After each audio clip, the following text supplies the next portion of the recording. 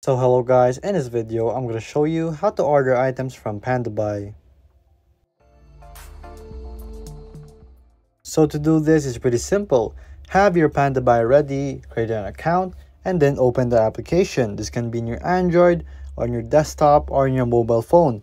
In this case I'm using my mobile phone right now, so I have my account ready. So here we can search by keyword or paste a link from another website where there's a Pandabuy link or a Taobao link. So here all you want to do is search the item that you want. Let's just say we want socks, so let's just go with socks right here or here. So there's none, so let's do another one. So let's go type in some Jordans.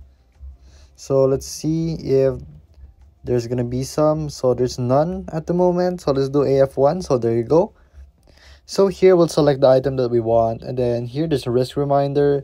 So once we found the desired product, we just have to add to cart, select shoe size, and agree to notes before purchasing.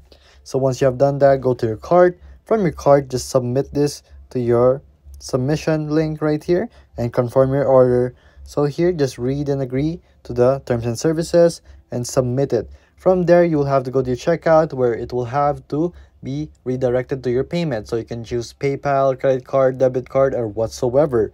So there you go guys. Once you have done your payment, you can go to your account right here.